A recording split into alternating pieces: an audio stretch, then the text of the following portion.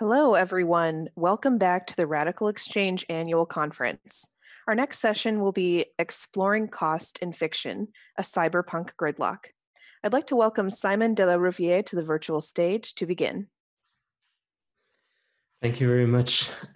Good afternoon, good evening, good morning, wherever you are in the world. I'll just kickstart by putting up my slides and sharing my screen. Let me just share screen quickly. There we go. Okay, let's start.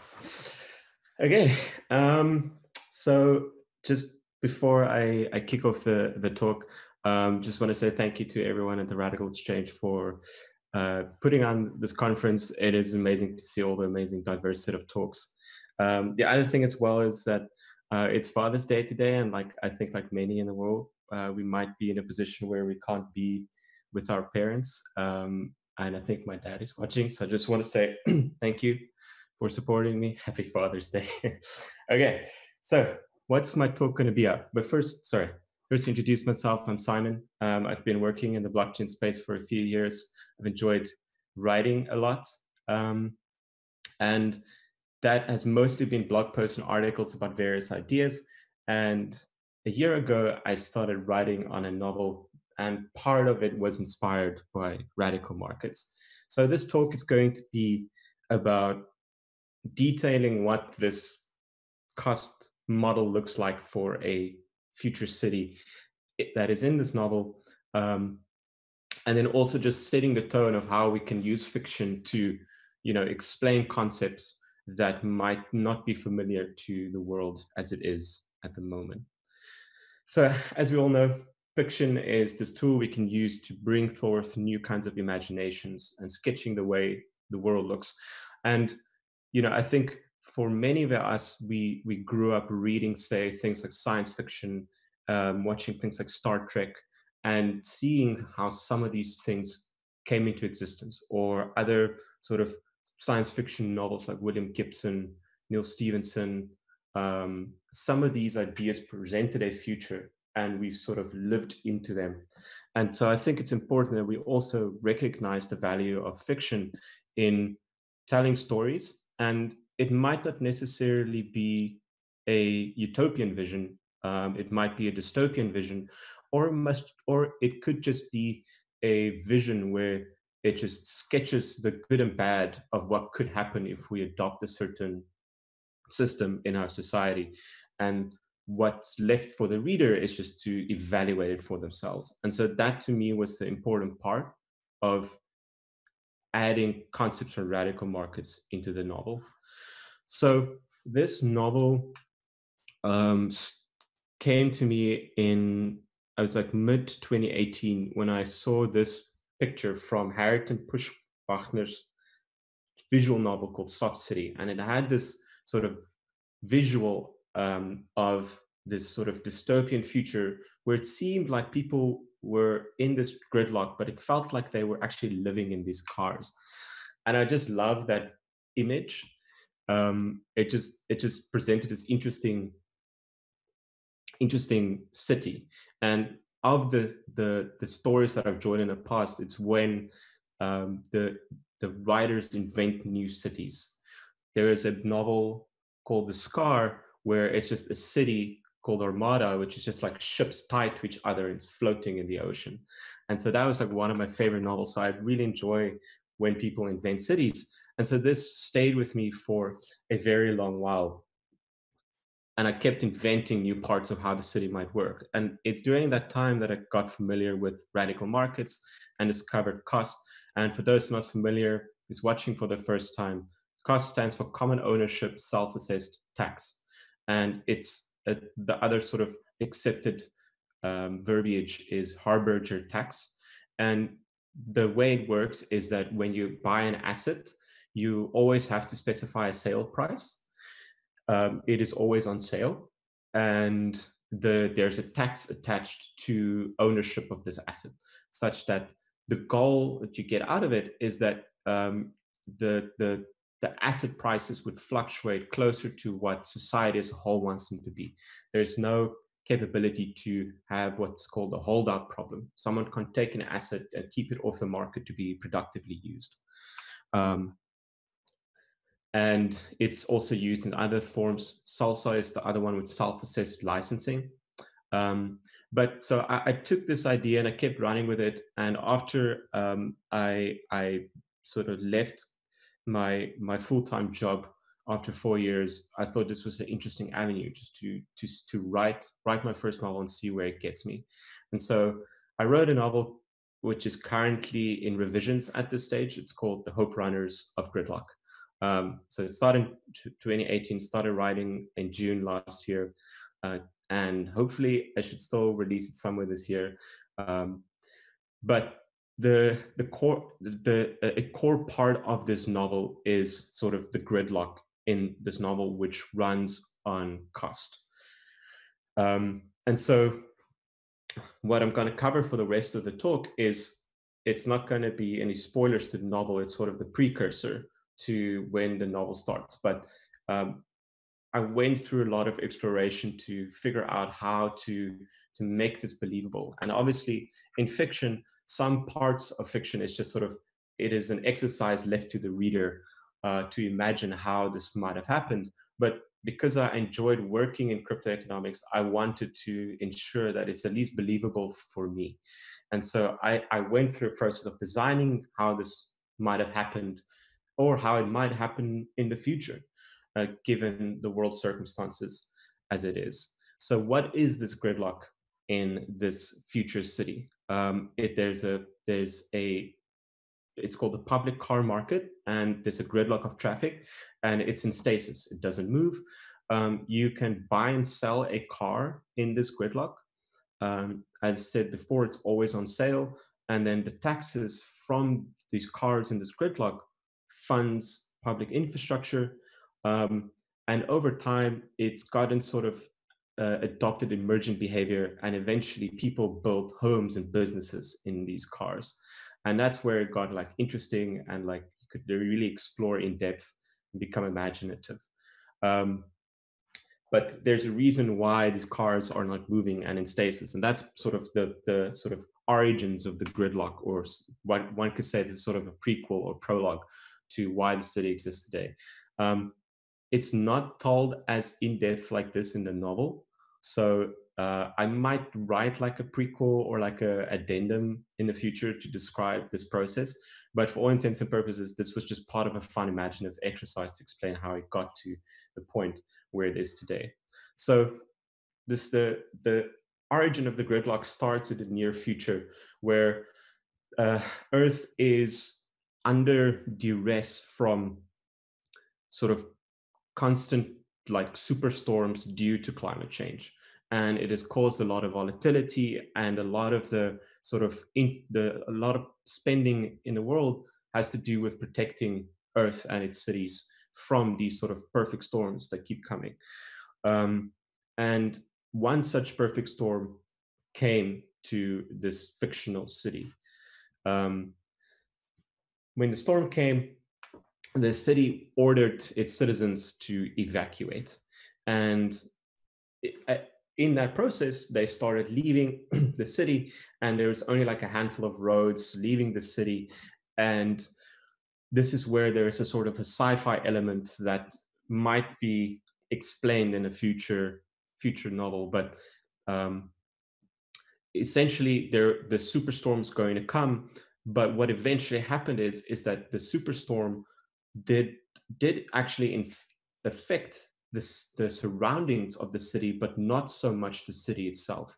What happened, what the people saw when they left in this sort of queue or evacuation order to leave, is that they lost contact with the rest of the world. Suddenly everything went dark and silent, and so they didn't know what was going on. So now they're suddenly stuck in this queue to leave, and they're afraid, like, what's going on? Like, we lost contact. We don't know to what extent.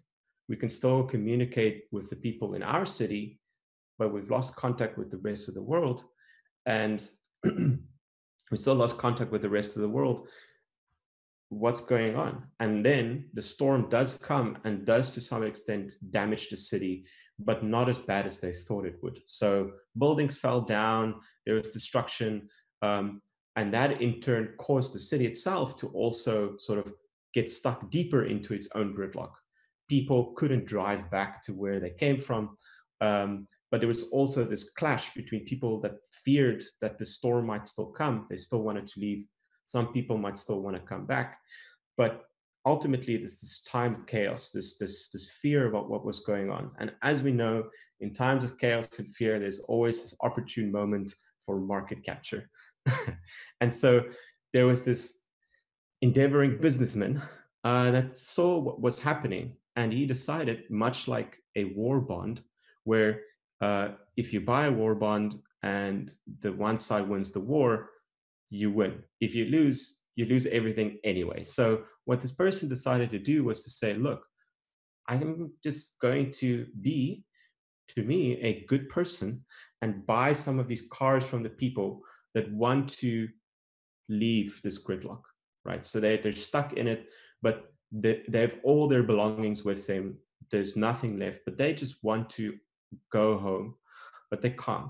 And so what this businessman did is say, hold on, I'm going to give you money to leave, but I want to buy a car. And what this businessman imagined was, if the city would survive, you just have a lot of cars you can now go sell back into the market. And as this happened, more and more people started seeing what was going on, and more people also did the same as this businessman, buying up different cars in this gridlock. Slowly but surely, there were people buying and selling, but there were also other people that realized, look, I'm stuck in the middle of the city. Maybe I could just buy a car at the front of the queue that if we can't leave, I could leave. I didn't have to wait. And so this proto market developed. And this proto market developed, and suddenly the city realized, look, we lost contact with the rest of the world. We need to now do something. Like, we need to survive. Like, we've already built a lot of infrastructure that allows us to survive in the current world climate. But we're going to have to do something very drastic very quickly. And so the city essentially wanted to order everyone to move their cars back home in order to open up infrastructure so that they could actually rebuild the city in time to sustain themselves. And that's when the people that bought into this proto car market said, wait, you're telling us we need to now give up this market that we created. We're not going to do that. But what they then decided to do is they decided we're to build a lobby group to lobby the city and say, look, what we want to do is we can formalize this car market, but we'll turn it into a commons. And this sort of proto bill or legislation was called Cars as Common Tax Initiative, or unintentionally ironic, cacti. And so they asked the city, look, we can turn this into a formalized market. It will be a commons. We will run this as a cost, but keep the car market. And we will then use this to fund the public infrastructure that we need, build more sustainable infrastructure to survive, build some protections in, and also fund initiatives to sort of give hope to the city. And that's how the gridlock started. It was due to this chaotic event that happened. And then suddenly, as we've seen that happen in the rest of the world, there could be cases of market capture. And those that have market power then lobby the governments to keep their power.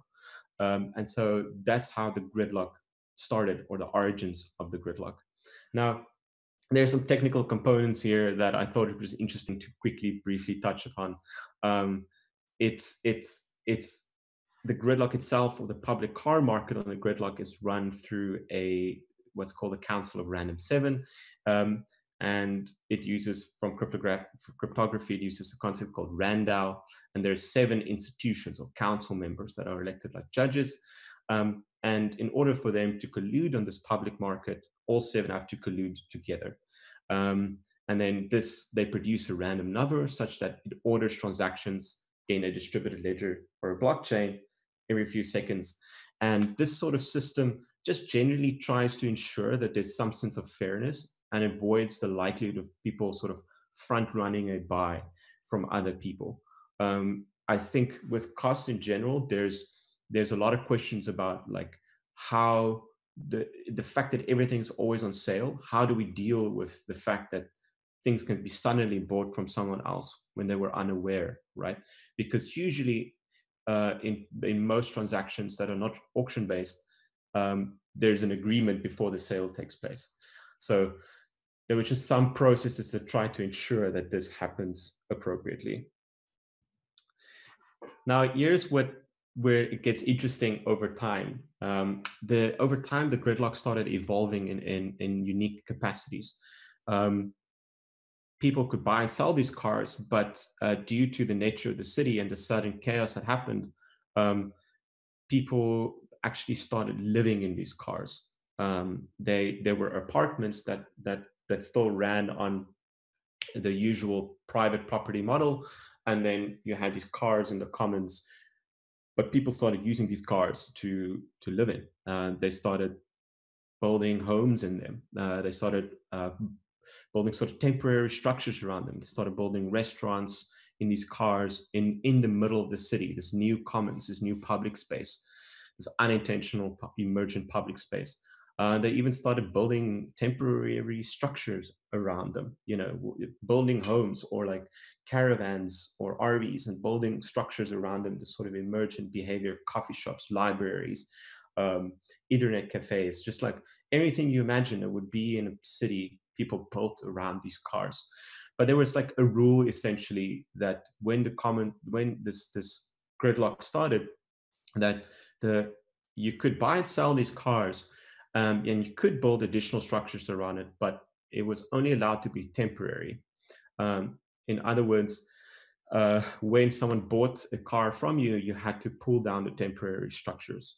But as we all know, as we've seen in the past, when legislation like that exists, it's not necessarily always enforced to its best extent.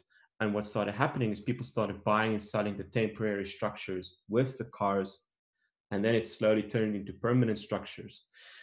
The city tried to clamp down on these permanent structures by removing them, but what they realized is, fortunately and unfortunately, is that these temporary structures or permanent structures actually produce more value for the city and in turn produce more tax revenue. And this is in a classic case, the argument for cost, which is you have to trade off the ability for people to invest in their assets versus the value of it being a productive asset to be used by other people in society. And so eventually that too was formalized due to the immense tax revenue that was coming into the city. And this was a unique structure where essentially anything above the car in the gridlock, like literally right above it, would essentially fall under revenue that the car would earn. So if there's a restaurant above it or an apartment above it, the car owner would receive the revenue, and then the car owner would then pay tax to the city council. And so in this case, new sort of districts or neighborhoods were born. One is called the trunks and one is the mid-levels. What is the trunks? So the trunks comes from, the boot of the car, if you're using Commonwealth English. It is the sort of underground of the city that eventually formed. Because people started building above the cars, you had this new tunnels or like streets that started getting closed up. So the trunks started becoming this sort of the new underground of the city, where sort of more questionable activities started happening in the city. And then obviously on top of it, you have the mid-levels. And the mid-levels essentially is this new district that was built in the middle of the city between the skyscrapers above the streets. And the name, the mid-levels, comes actually from the mid-levels in Hong Kong, where the people built these escalators halfway between the skyscrapers going up on Hong Kong Island. And that was like very good inspiration for me to imagine that. The other picture you see here is from Cairo, where the city started building these highways between the skyscrapers. Now, it's not exactly highways, but I thought it's like a very good image to describe what I imagined. The skyscrapers would be closed up and there would be two districts, like a new layers of districts starting to happen. So that's where the city evolved to. Um, the the mid levels and these trunks started growing as new districts. There was new economic boom happening. There's this concern over policing in the trunks because now they're suddenly sort of uh, not as visible as much anymore from the rest of the city.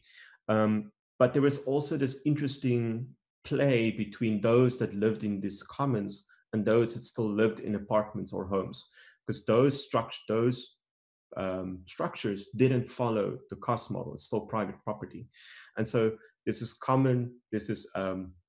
constant back and forth between the sort of the people that can afford private property and those that still have to live in the commons. There's this dual system in the city.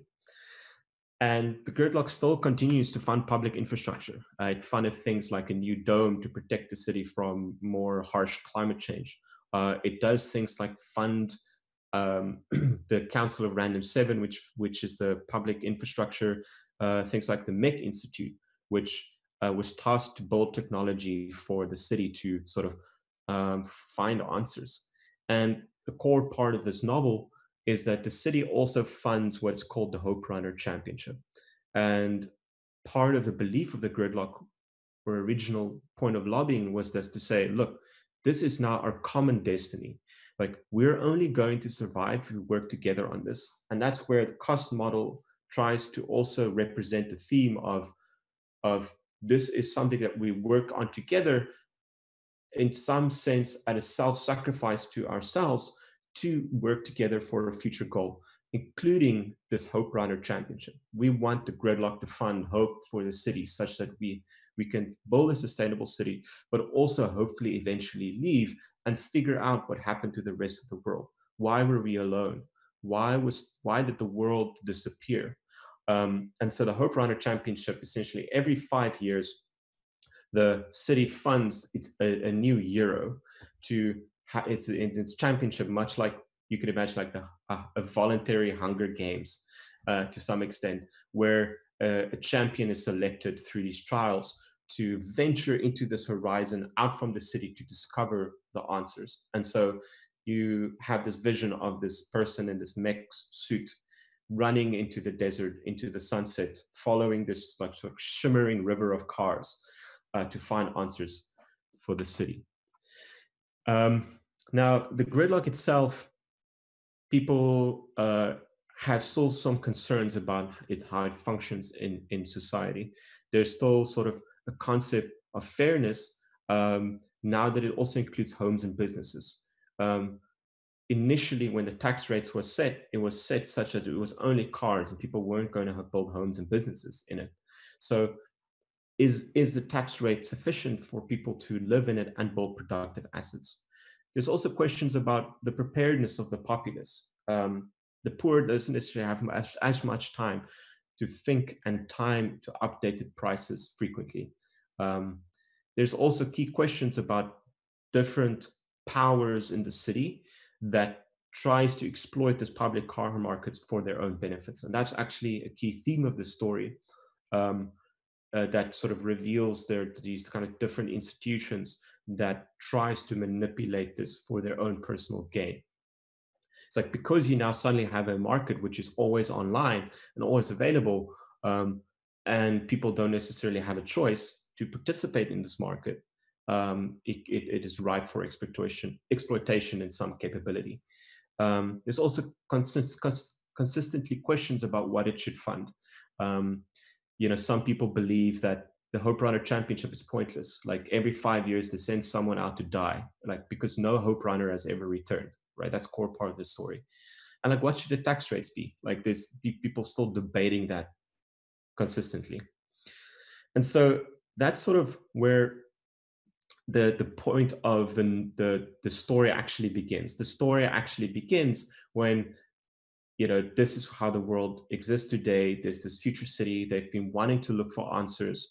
There's this gridlock that exists in this world, and they're trying to find answers. And they've been funding this Hope Runner every 5 years, but none of them ever return. It feels like a pointless endeavor. But for a lot of people, they still believe. They still believe that there's hope that exists outside the city. Hope exists in the city. And the story starts essentially where one of these hope runners eventually return. And then it sets off this whole new sudden chaos and discovery and interesting events in the city when they've built the city for this hope, and one of them eventually return, hopefully with answers. But if you want to know what's going to happen, I implore you to read the book when it's available. So yeah, the actual novel is about this near future city whose hope relies on its gridlock to fund its future. And in it, a young woman gets an unexpected opportunity to find answers she's always had since she was a child. What happened to her father and what happened to Earth. And so it follows a cast of characters throughout the city as they discover hidden truths about the nature of it, including things like the meaning of belonging, hope, power, and truth. And it's definitely been an exciting process. I haven't written a novel before, and it's now a year later, and I'm still writing. I'm busy with revisions, but I'm very excited. I feel like at least at the end of the day, I I I enjoyed working on this. As you can see, like it was a fun process to invent this fictional city. It was fun process to invent this fictional gridlock. It was fun to invent how people would use this gridlock. There are scenes where there's like coffee shops. There's scenes where there's libraries built into these cars. And that was just the fun part of it. It was fun for me to live that world, and I hope I can get to share that as well with you in the future. So that's sort of the gist of the talk part of my presentation. Um, this is actually the first time I'm showing the cover to people. I'm super happy with it. I'm just really excited to share the story one day. So the next part is I'm gonna get to the Q&A and then respond to some questions. But let me just stop sharing my screen. Cool. There's questions here that I can touch upon. Cool. Let's start with the first question. Writing this novel, did you learn new things about the cost mechanism? I think because, okay, so just to touch base about some of the previous work I did, in March for the first Radical Exchange conference, I created a art project called This Artwork is Always on Sale. And it is a art project where it's a NFT crypto collectible artwork which follows the cost model, and the tax rate is what I call a patronage rate, and me as the artist earns from this artwork. And it has been on sale for a year and a half almost now. And I recently launched a new version of the project. And during that time, I did a lot of thinking about the cost mechanism, including things like tax rates in different scenarios, because the cost model usually tries to focus on things that are in real life applications, or at least like tries to change what already exists. Things like, let's look at how we do productive assets in society, or do a commons or intellectual property, different things. But a artwork as a crypto collectible was different to what was before. And so you had to do thinking about things like what would the tax rate be. So I did a lot of thinking then. And for the novel, I think just because a lot of people, when they read about costs, they have a lot of these questions about like the concept of fairness, like who should be able to sort of live under these conditions. And so I wanted to point that out as well. It's like there are these questions that people ask, like what is the burden of requiring people to update their prices consistently? What would that burden be? And would there be sort of a difference between like the rich, who could maybe pay analysts to keep their prices out of reach from other people, such that they keep the asset but obviously pay a higher taxes, to like a poorer person that doesn't necessarily have the time to think about their prices. So I did learn some new things, and I wanted to showcase that in the novel. But there's a section in the novel where they debate tax rates. And so I try to bring forth my own thinking about these problems and put it forth to the reader. Cool. Another question. When is it being released, and am I thinking of doing a graphic novel version? So when is it being released? I have never written a novel before, so it's difficult for me to decide how long this might take to get to release. But I'm busy with revisions at the moment, and then the next step would be to, once this revision is done, get it to an editor.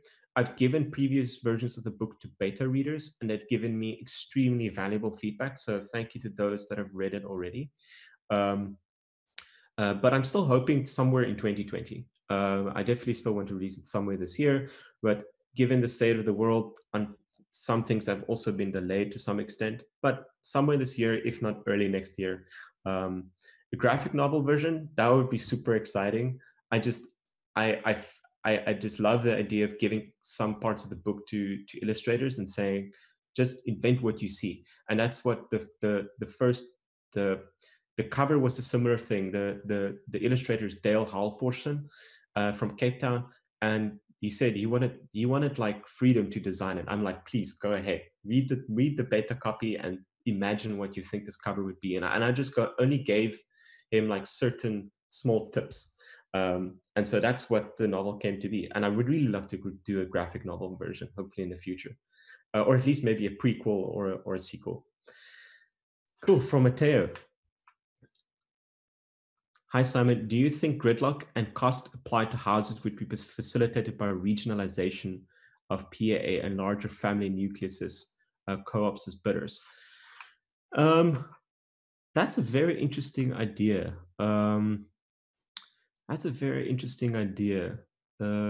Larger family nucleuses, because bundling, right? So bundling as a concept in cost is also something that touched upon in academic literature. But bundling does also exist in the gridlock, because what people do is they buy, say, 3 or 4 cars, and then they build like a temporary structure around it, and that's their home. Or they buy, like, say, 6 cars in the gridlock and then build a coffee shop in it. Like, they literally build it on top of it. Or like if it's a bus, you can build, there's a scene where there's like a bus and these characters eat ramen, but it's like a double-decker bus so they can see the world around them. I think it's cool. I think it's something I think maybe I can sneak into the book somewhere to touch upon what this looks like, and sort of the concept of people building regionalizations or co-ops, and then bidding together. I'll definitely think about that more. Thanks, Mateo. So from Fanny, what is happening with the artworks always on sale that you presented last year? Right. So I briefly touched upon that just now, but I could speak upon that more. For over the first version I launched in March 2019, and it has always been on sale since then. A patron bought it just briefly during that time of the previous Radical Exchange conference, and set the price to like 240 ether, which generally fluctuated to like several $1,000s. But this patron kept it for basically the whole year. And so from that, me as the artist, I got patronage from it, which has been very valuable for me, but also valuable in terms of the experiment. There was a team that took some of these ideas and started building what's called wildcards. And I think they presented during the conference as well, some parts of it, some of the members. And wildcards uses this model for conservation of animals. So you buy this collectible animal, and parts of the patronage goes towards the conservation of this animal. And during that time, they actually discovered some sort of medium severity bugs in the code that I wrote. And that gave me the opportunity, luckily no funds were at risk, but that gave me the opportunity to, like a month ago, to just revisit the code. So I went back, I recoded the website, I recoded it from scratch, I fixed the bugs, and then I launched a version 2 actually on Friday. So there's now a new artwork available. that has these fixes in it. But there's one thing that I changed, which is the first version had a patronage rate of 5%, and the new one has a patronage rate of 100%. Now, as we know from cost literature, if you increase the patronage rate, it increases the turnover. Not, sorry, I call it patronage rate because people sometimes have like this mental block to paying taxes, but it's a tax rate. So when you increase the tax rate, it has this sort of a downwards effect on the price, and this will in turn increase the turnover of the asset. In this case, the collectible artwork. What I wanted to see was how this could relate to artworks or collectible artworks in general. So 5% meant that the original artwork did not turn over in a year. I want to see what it's like if this artwork turns over more frequently. And so I set 100% tax rate. The one benefit to 100% tax rate is that you have to do less mental accounting to what you will have to pay in a year. So if you put the price as, say, 10 ether, you will pay 10 ether over a year. Versus if it's 5% or 15%, you have to do some mental calculation to figure out what should your deposit be. The next question is, are you involved with wildcards? As I said before, I just mentioned wildcards as a way to use cost to preserve endangered species. Much of the team members are also from Cape Town, where I'm from. And we've been in touch since they started. They started the project at ETH Cape Town, the hackathon here in Cape Town, using the code that I wrote. And we've been in touch back and forth talking about a lot of these things. They've done an incredible job improving sort of the technical scaling parts of building things like this to getting the conversation out into different industries about the usage of this model. I call it patronage markets. So it's like essentially assets as patronage. And I still talk to them frequently and try to help where I can. But they've taken this idea much further than I have, and I'm extremely grateful for them for pushing the conversation further. Another question from Matteo. How would you think cost would be applicable to intellectual property? I have thought about this a lot, and I need to jog my memory again on what my feelings are. I think there's a lot of interesting application for it. There's a lot of people that have written about it. People like Matthew Pruitt, who is with the Radical Exchange. People like Stephen Mackey have also written about it. Luke Duncan has also written about it. I think it would come down to what kind of intellectual property. For example, Luke Duncan proposed this model where you look at open source as intellectual property, where you are allowed to what's the word, to sort of exclude intellectual property from the open source movement and exploit it in a private capacity if you pay the license for that code, or due to a cost model. You have to value the intellectual property such that it's excluded from public. And that in turn could fund more open source, right? If you don't want to continue excluding it from the public, then it just becomes open source. And so there's this interchange for people saying, I want to exploit this for private use. Let me exclude it from the commons, and in turn pay cost back to the people. But it's different to things like artwork. It's different to things like, what if I do my novel?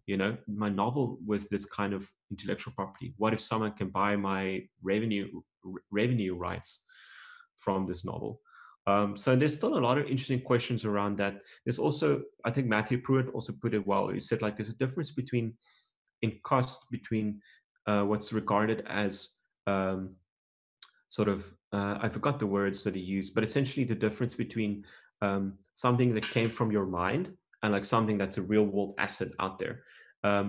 In I did write a lot about sort of usage of this in the arts, but to explain, like, um, we do have this concept that whatever is produced by people's minds, like intellectually, like it comes into public use eventually. Like in copyright, music copyright, something eventually becomes public domain, or any copyright for that matter. This is anything that's created eventually becomes public domain.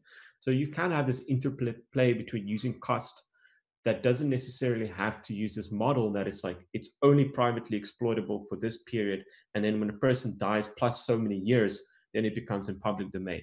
You could have a mixture much sooner where it could just naturally go into the public domain when there's no more interest in it being privately exploitable anymore. So I think there's still a lot of questions, and I hope people still keep asking those questions. Cool. Another question. I still have 10 minutes left, but I should probably finish sooner unless there's more questions. Um, are you planning on consulting with more blockchain companies on cost?